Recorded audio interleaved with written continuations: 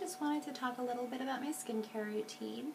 And the thing about my skincare routine is I use the oil cleansing method, which I described and gave you a link to more information on a post about a month ago. And I'll put a link below in my blog and also on YouTube, so that way you can reference to that post so you know exactly what it is, because I'm not going to go into detail about that.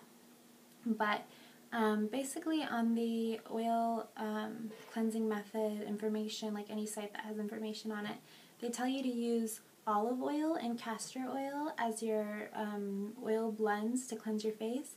And I actually use castor oil, and I just get mine from Walgreens, and it's in the laxative section, and I think it's like $5 or something.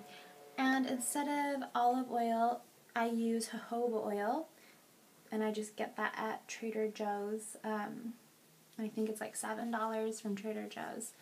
And the reason I use jojoba oil is because the closest thing to your skin's natural oil that it produces. And I use a 50-50 mixture, although I recommend, if you're going to do the oil cleansing method, to just experiment for yourself.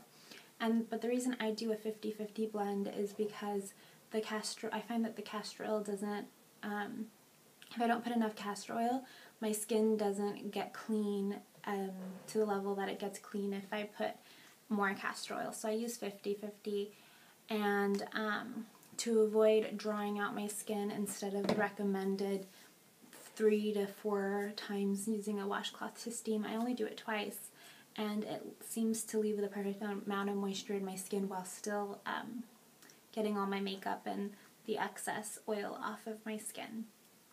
And I just put the blend in a empty bottle like this, and an empty, clean, sterile bottle, because you don't want to get any bacteria in there.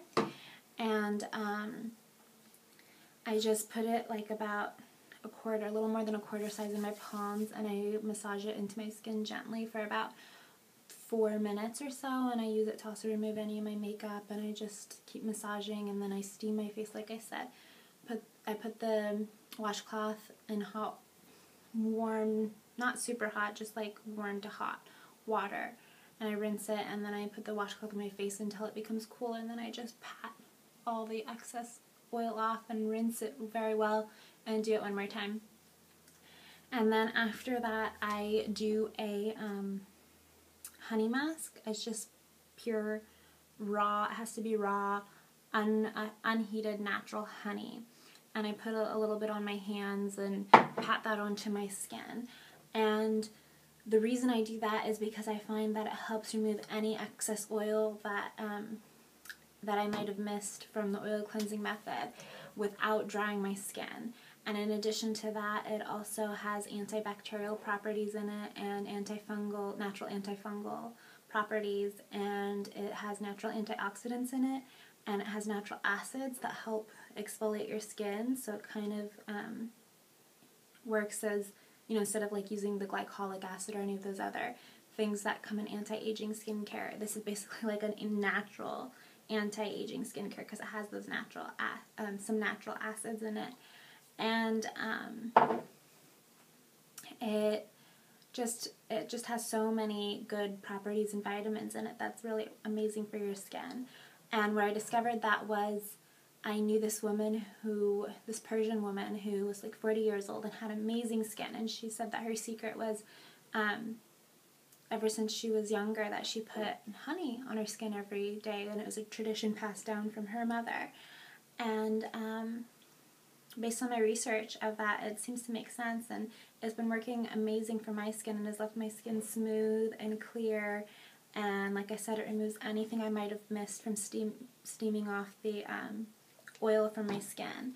And before I was using this, like, the oil cleansing method worked well, but I definitely noticed a difference when I started using this, and hopefully it will have some long-term anti-aging results for me, which I believe it does. And then after that, kind of as a toner, I just use rose water.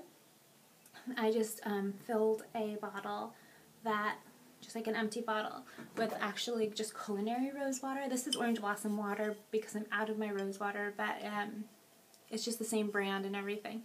This I got from a Middle Eastern Persian market, but you can just use any rose water, culinary or whatever. Just make sure that it's real rose water, because sometimes people will sell, or companies will sell rose water, or sell a product as rose water, but it's not really rose water. It's just water with rose oil added in it. Rose water itself is actually like the water distilled from the process of making rose oil. So make sure it's actually rose water. And the culinary stuff is just as good as like the cosmetic stuff. The only like difference would be if the cosmetic one had something added to it, like glycerin or something. And that just works really well. Yeah, like I said, just as a toner. I don't know if it supposedly has really nice benefits. I find that it just, you know, leaves my skin very soft, but I don't know if it's not necessarily a necessary step. I just find that it kind of completes my skincare process. In the morning, I just rinse my face with water and use jojoba oil as my moisturizer, just 2 or 3 drops pressed into my skin. And before that, I also spritz my face with the rose water. And I also use the rose water to set my makeup. So if I have makeup, I can just like spritz. And it just gives a nice setting effect and blends blends the foundation in with the skin and just makes it look more natural. I don't use night cream because I follow Dr. Hauschka has his like skincare philosophy, and it's really let me rewind for a second. Dr. Hauschka is a holistic skincare company, and that was the first like all natural skincare product I used, and it completely healed and cleared my skin when I was having really bad acne. The thing about Dr. Hauschka is that it's moderately expensive, and when I discovered this has actually been working just as well, if not better, but I still go by Dr. Hauschka's philosophy because it's really worked for my skin, and it makes a lot of sense. And his philosophy says that during the night, our skin needs to breathe and use that time to heal itself and rebalance itself. And if you use night creams or put heavy products on your skin at night, your skin doesn't have that chance to heal itself or breathe. And also, in addition to that, your skin will become dependent on those 4 night creams to provide the moisture for your skin, and it will stop producing its own moisture and stop producing it and stop doing its natural healing process. And then your skin will just always look like crap unless you use more and more products and, you know, more effective products. So this way it allows so this method and not using night cream supports your skin's natural healing abilities. So that is basically my skincare method, and it's worked amazing for me. I highly recommend it. Try it, even if the idea of putting oil on your skin scares you to death. Like, it's the most natural thing you can do. It's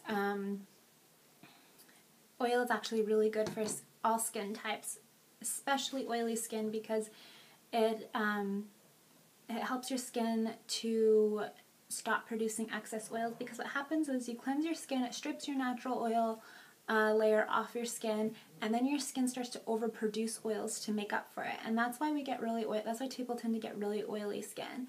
People with dry skin, they keep putting more and more like moisturizing products on their skin, and their skin stops producing the oil, and your skin just becomes more dry, and you end up in this horrible cycle. So this is just a great way to balance out your skin, and I just highly recommend you just give it a try. If you don't like it, not everything works for everyone, but it's been amazing for me. So I hope that you enjoyed this video. If you have any questions, let me know. Post it in the comment section, and I'll also add more information on my blog. Okay, thank you. Bye.